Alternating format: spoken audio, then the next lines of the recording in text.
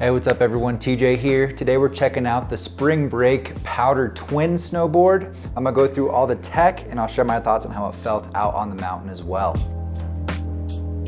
All right, so the Spring Break Powder Twin is an all mountain and powder focused snowboard on the Spring Break lineup with a true twin shape. So it's got a perfectly symmetrical shape, it's got a twin flex, and it's gonna give you the same performance riding in either direction.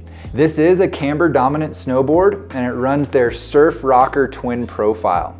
So it's gonna be positive camber from insert pack to insert pack.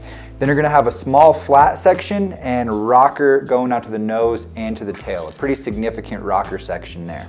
Those rocker sections are gonna help this board out in powder, as well as give you a nice platform for butters and leaning into presses. But overall, it's gonna have that camber dominant feel with some good energy, some good precision, and a pretty nice powerful feel overall. This isn't a super soft, wimpy snowboard. You're also gonna find some basalt built into this board. So it's got two pieces running vertically down the entire length of the board from nose to tail. Has similar properties to carbon fiber, so it's gonna help give this board a little bit more energy, more snap and stability, while keeping the weight down and using a naturally sourced material. The Powder Twin also runs their super light core, so this is actually a pretty light snowboard, staying consistent with the rest of the Spring Break line. I think that's something generally found in every Spring Break board I've ever ridden. They are surprisingly light and still come through with some great performance. For reference, I weigh around 150 pounds, I'm 5'10", and I rode this board in a 156.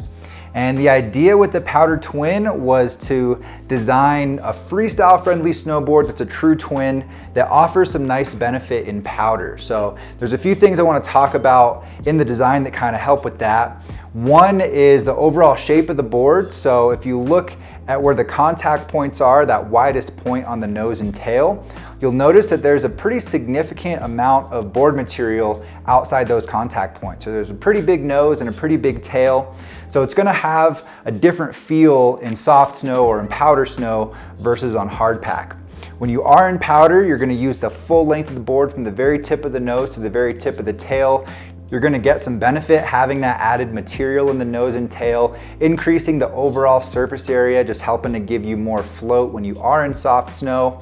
And on hard pack, say you're doing park laps or carving, what have you, it's actually gonna give the board a bit of a shorter effective edge compared to another twin 156. So the effective edge is the actual length of the metal edge that's in contact with the snow between the contact points. So having a shorter effective edge is gonna make this board a little bit more maneuverable and make it feel like a smaller size when you are on that hard pack, which is a nice benefit. Another thing with the Spring Break Twin is that it's very wide. So the 156 is 26.8 centimeters at the waist. That's gonna increase the overall surface area of the board, again, helping to give it more float. And that combined with the rocker and the tips, that long nose and tail, all those things are gonna work together to help give this board significantly more float compared to your traditional park twin. Another advantage of this wide shape is that if you have a bigger boot size, it's gonna help to eliminate that heel and toe overhang that you can get on more narrow snowboards. So if you do have a bigger boot size, this is gonna be a good choice to check out. And if you like to carve and get that board at a more aggressive edge angle, it's also gonna be a nice benefit there, whether you have a big boot size or not. And carving was actually one of the standouts for me with this board. If you like doing those more aggressive carves, laying the board over, Euro carves, all that kind of stuff, that width is really gonna come in handy, but it's actually a very stable snowboard as well. It felt solid going fast and cruising around at higher speeds. I didn't really find a lot of chatter in the nose and tail, and it was actually able to hold on to carves pretty well, even through choppier snow. If you got bucked out of your edge, it was able to bite back down and keep you locked into the carve without washing out or losing control. So pretty sweet carving experience overall on this board in my opinion, although it does have a bit of a tight side cut. The 156 comes in right at 6.6 meters, so definitely a little bit tighter than average, which is helpful at slower speeds, but you wanna be aware of that as you start to go a little bit faster because it does throw you into a bit of a tighter turn. Those rockered tips are gonna help to give you smooth, easy turn initiation. Although with the wide waist width, it does take a little bit more effort to pull this thing from edge to edge. It's not the fastest transition going from heel to toe. I was a little surprised with the flex on this snowboard. I thought it was gonna be a bit of a softer flexing board, but after spending a few days on it, I definitely think it's on the stiffer side of medium. Comes through with some really solid stability. It's got some good energy. You're gonna find some good pop in this snowboard as well. And that just kind of helps to complement those rockered tips. So it's not super loose and playful. It's actually a fairly aggressive, pretty stable, energetic snowboard. And when it comes to park laps, I thought this board was a lot of fun. It's just an all-around park board. That tighter side cut's gonna help to get you set up with those more fine-tuned adjustments as you're approaching rail features. It's a lot of fun on jumps as well. But overall, I think it is a little bit more jump leaning. You know, it's fairly stiff. It's gonna come through with some great stability for landings on jumps and in those higher impact situations on bigger features. The width in this board isn't really that helpful either for doing those more technical rail tricks where torsional flex comes in handy, and doing presses and things like that's gonna take a little bit more effort as well. You can definitely still do it, but I wouldn't say this board is especially jib friendly.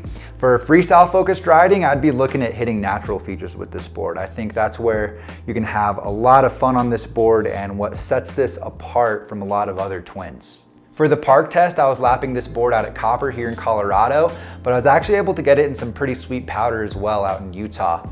I found a really fun zone with a nice cornice drop and a bunch of other natural features, and I feel like I really got to test this board out well for some significant drops into powder landings, which was the main thing I wanted to try on this board, and that is one of the biggest standouts for me on the Powder Twin. That combination of the camber to the rocker tips, that long nose and tail outside the contact points all work together to really help stomp landings in powder. And you know, the big advantage with this board is that it's gonna feel exactly the same regular or switch.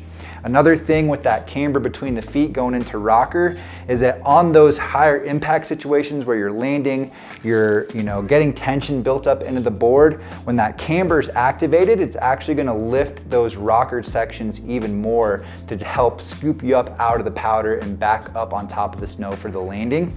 And I felt like that really came through solid for me. I hit the exact same feature on this board and a full positive camber board, and the Spring Break Powder Twin did so much better. So I think if you're trying to do that kind of stuff, that's gonna be a huge highlight with this one.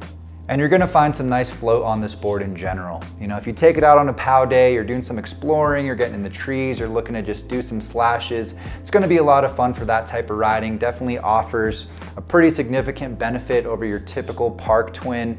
And I'm just stoked to see more of this style of board out on the market nowadays. One of the most common questions I get asked is people that are looking for a park board that's also gonna do well as a powder board, which is pretty much exact opposite ends of the spectrum when it comes to snowboard design. So if that's you, this is gonna be the type of board that you're looking for. Or if you just have a bigger boot size and you've had trouble finding a park board, this could be a great choice as well.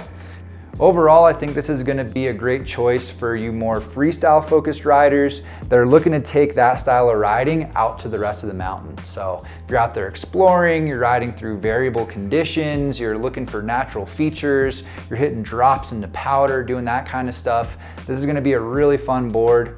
And I definitely wouldn't say it's a beginner board. It has a somewhat aggressive feel to it with that stiffer flex and that width as well. It's probably better suited for you more experienced riders, or at least like intermediate and up. So if that sounds like you, make sure to check this one out. I'll have it linked down below if you guys want to read more about it. And if you've had a chance to ride this board, let us know what you thought about it down in the comments. You can leave any questions for me down there as well. Drop a like on the video if you got some value. Subscribe for more snowboard reviews. I really appreciate it, guys. Thank you so much for all your support, and I'll see you in a new video next time. Later, guys.